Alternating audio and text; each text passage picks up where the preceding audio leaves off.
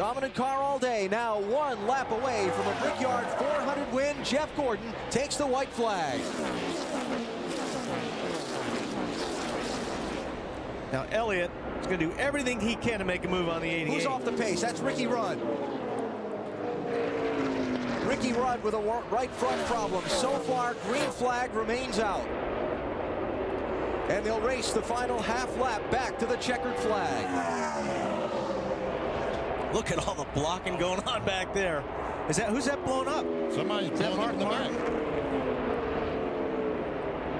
I believe it was. It is Mark Martin. Oh, not again. Elliott Sadler trying his teammate for second. That's all it's going to be, is for second spot. Caution flag is out. The race is over. Jeff Gordon wins the Brickyard 400 for a fourth time. A dominating performance today by Gordon.